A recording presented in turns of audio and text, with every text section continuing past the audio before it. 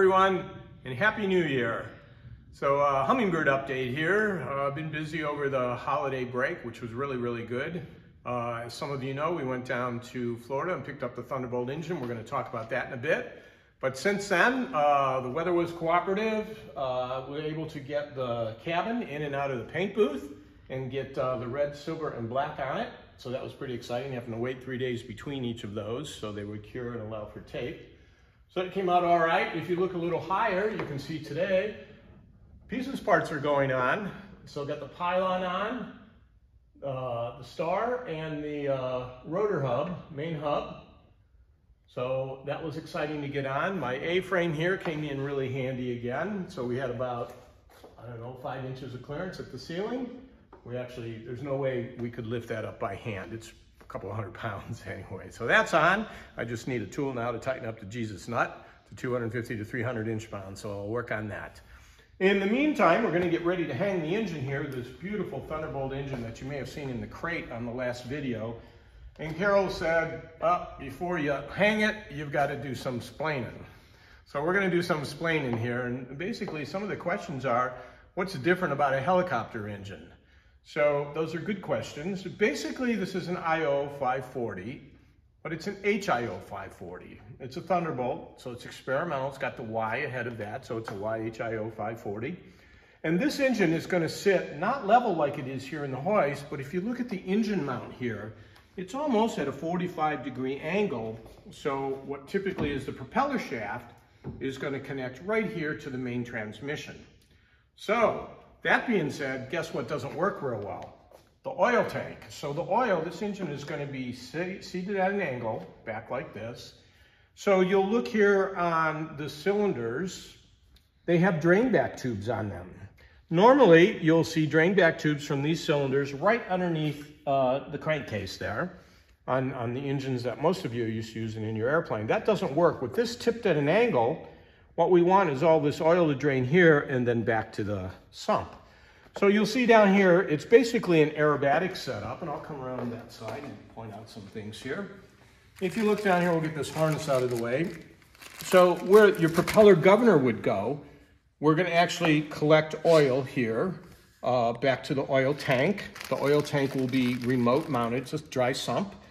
And then here where your oil filter screen is, got an adapter coming from Lycoming. This will come off, an adapter will go in there and will feed oil there to the oil pump.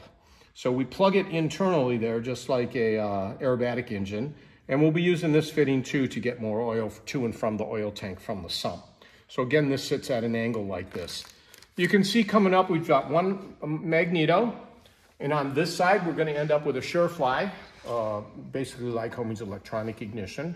So that was a little bit on back order, should be coming here soon.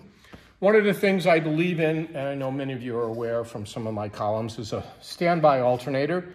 So I've already put that on. I like putting on what I can put on prior to actually mounting the engine, so I'm not laying on my belly trying to do it. We've got the oil pressure pickup right here. Now this is a restrictor fitting in there, and you want to make certain you do that for fuel, manifold pressure, and oil pressure. Basically, it's a restrictor in there. It's about a 60 thousandths hole. Really, we're just measuring pressure, so we don't care about flow. But if your line were to break with the 60 thousandths hole, we're not going to get much leakage out of there before you have a catastrophic engine failure. So you can see down here, the engine mounts have been mounted. These are the bottom lower engine mounts. We're not using the typical top ones here that you'd see on a dynafocal mount. Again, since this one sits at an angle, if you come around to the front here, you can see the forward engine mounts are right there. And there's one on this side as well. Okay. And if you look right above this forward engine mount is the engine breather line. Again, we can't use the typical breather line back here because of the way this sits. The accessory case will be pretty much full of oil. So that one is plugged, and we're going to pick up a breather now on the front, where normally a front-mounted governor pad would be on an IO 540. So you can see it's an injected engine. The ADs are taken care of, meaning every 6 inches minimum, all the injector lines are properly secured to the engine so they don't vibrate and break. This is a cold air induction system. It's going to have a real nice, hold on, I'll grab this over here. This is from Airflow Performance. I love their setups. So this will go on right like here. Got it all set to go once we get this thing in the engine mount. And then we'll run a tube up here to an air intake. Alternator is here. We're going to put a B&C on this.